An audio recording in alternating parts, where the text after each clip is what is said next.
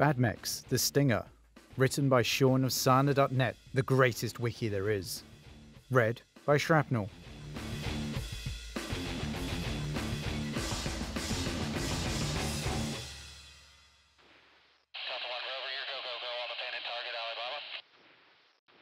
But these mechs have targeting computers.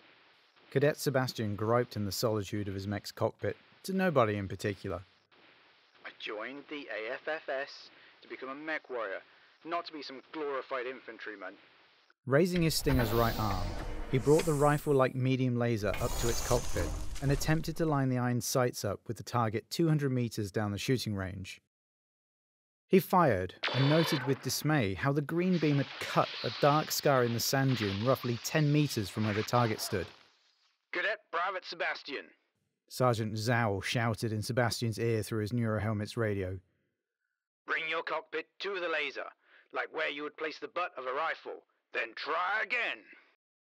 Sebastian wondered how it was even remotely analogous when they were over a meter between him and the iron sights on his laser, let alone whatever refraction might be caused by several centimeters of ferroglass. Still, he did as instructed and held down the trigger just as his eyes lined up with the laser's sights. The green beam nicked the edge of the target where it left a small orange flame. Congratulations, Cadet, came Zhao's mocking tone. You hit the target. Barely. Sebastian was considering a pithy retort when all hell broke loose. An explosion from behind knocked him forward and cut his Stinger's sensors. Static told him he'd also lost comms with the rest of his training battalion. Staggering, Sebastian looked around to see a crater in the middle of the parade grounds and trainers running for cover. In the distance, the yellow flare of a dropship bore the Dow-in fist of the Capellan Confederation. It was a raid. The procedure in such an event was for the cadets and trainers to get into the nearest available mechs to meet the enemy head-on. Unfortunately for Cadet Sebastian, without functioning radio, he couldn't be informed of the enemy's location or the battalion's rally point. In the end, it didn't matter. A bright green locust bearing the Capellan crust came into view and began firing its machine guns into the battalion's administrative building. If he didn't engage, everyone inside would die. Raising his right arm medium laser to confront the marauding locust, Sebastian made another unfortunate discovery. His heads-up display didn't have a targeting pip. Worse, he didn't have azimuth, range, or any indication his sensors had even picked up the 20-ton mech standing in front of him. It was then he saw the raised indentations of the laser's iron sights.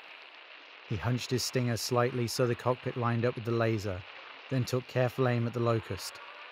He breathed, then held down the trigger. The green beam cut through the locust's right leg at the knee, sending it toppling to the ground. Sebastian raised his mech's arm in triumph and then realised he was still in the middle of a war zone.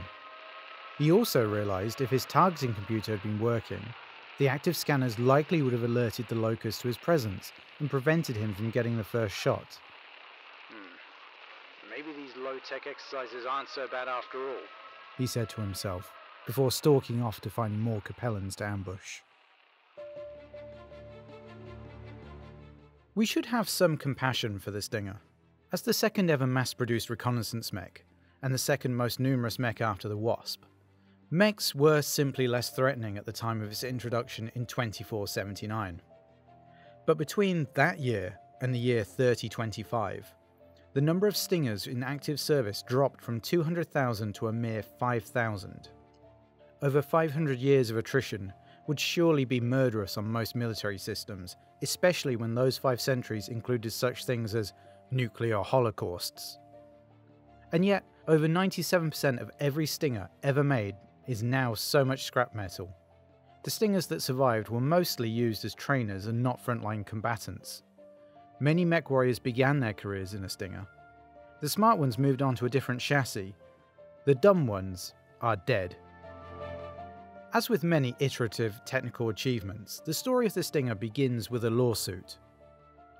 Earthworks Incorporated spent 20 years fending off a lawsuit from General Mechanics, the maker of the Wasp, for copyright infringement. General Mechanics argued that the Stinger was mostly just a Wasp, that had swapped its SRM-2 launcher for a pair of machine guns. Indeed, the two mechs shared the same mass and a very similar outward appearance. However, neither Earthworks nor General Mechanics wanted their full mech designs as part of the public record. This allowed Earthworks to enact a time-honoured corporate defence: delay, delay, delay. After 2 decades, General Mechanics finally dropped the matter, and the Stinger would go on to stand beside the Wasp as the backbone of the Inner Sphere's reconnaissance forces. Unfortunately for the Stinger, many battlefield commanders felt that the highly numerous mech was expendable and used it in roles it was never intended, leading to accelerated attrition.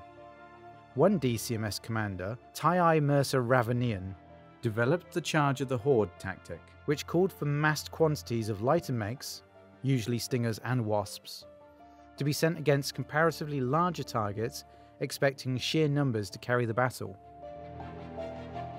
Tai Ravanian attempted this tactic on 3 separate occasions, and on all 3 attempts lost the majority of his mechs.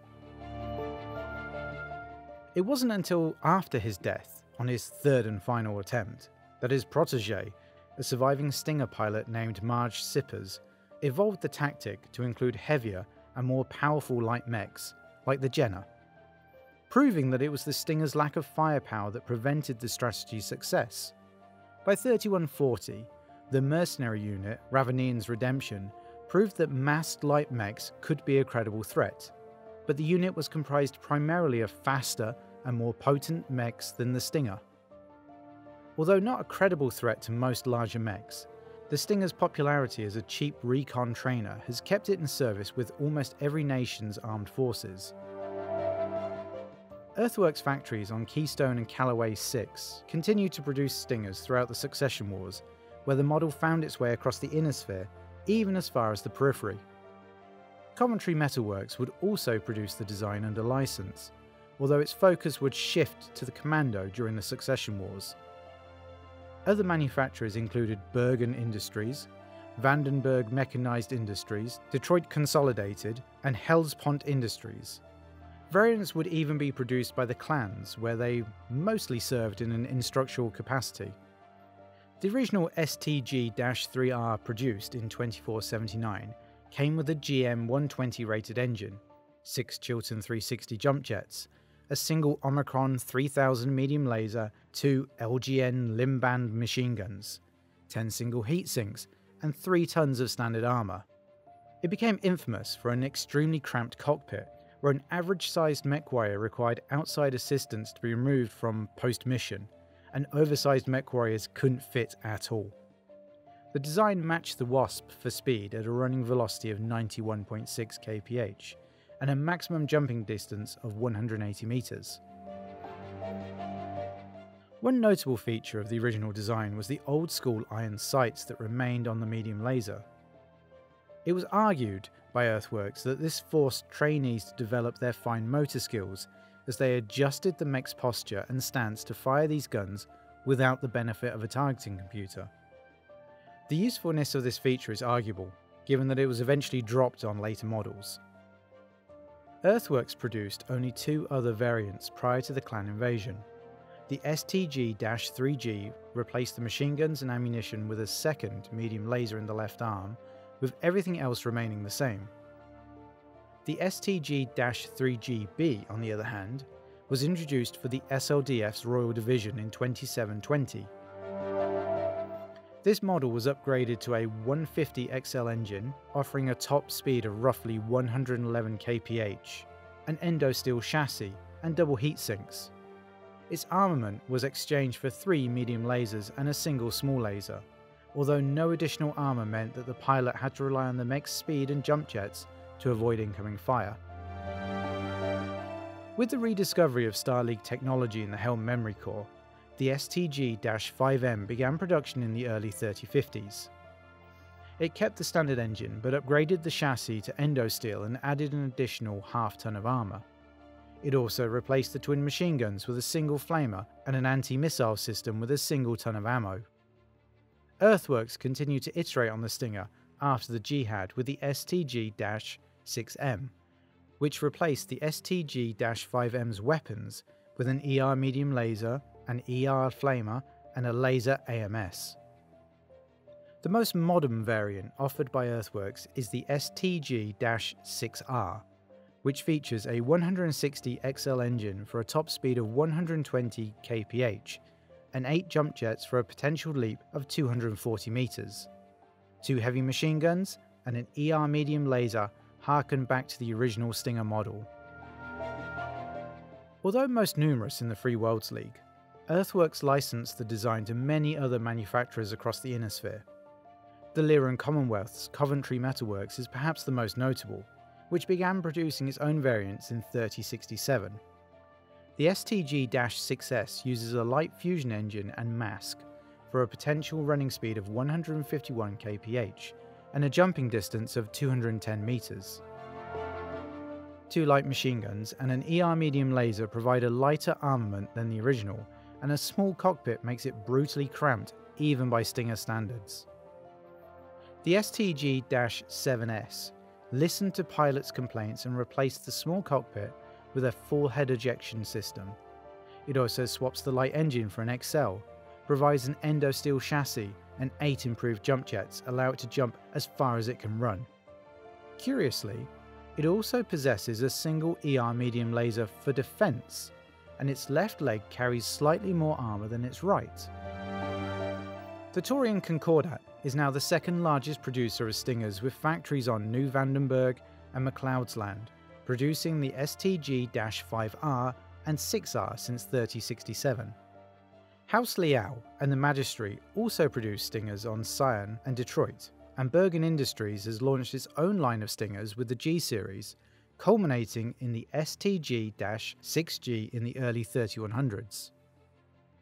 The clans are also Stinger producers. The Stinger C was originally produced by Hell's Horses, and has since become the main trainer of Clan Wolf. An all-clan spec weapons loadout is complemented by an Endosteel chassis and an additional small pulse laser, and in 3085, the Stinger 2C became a symbol of the newly formed Raven Alliance as the nation's primary trainer and reconnaissance unit. The Stinger 2C maintained the original standard engine, speed and jump distance, but upgraded the chassis to Endosteel and the armour to ferrofibrous. It also featured significant firepower in 2 improved heavy-medium lasers and a single AP Gauss rifle. It's the Stinger's proliferation and not its capabilities that have kept it alive over the centuries. Modern incarnations have improved the design, but it's telling that most nations have relegated the Stinger to training and garrison units. That said, the Stinger has found a niche that will likely ensure its survival for many centuries to come. Hello everyone, Shrapnel here. I hope you enjoyed this month's episode of Bad Mechs, written by Sean of Sarna.net, the greatest wiki there is. What do we think to the Stinger? I think the Stinger is very slow for a recon mech, but I still like the little bastard. I can remember playing this in my second ever game of tabletop. I went up against a star of light clan mechs on a clan-on-clan Zelbriggen before I even really understood what that was. So I went in as Clan Goliath Scorpion against the Blood Spirits, and needless to say, didn't know what I was doing, so I took a Daishi and a Warhawk and I made them my best pilots, and then I filled it in with 2C units, or SLDF units, and one of them was the SLDF Stinger, which got chased down by a Adder.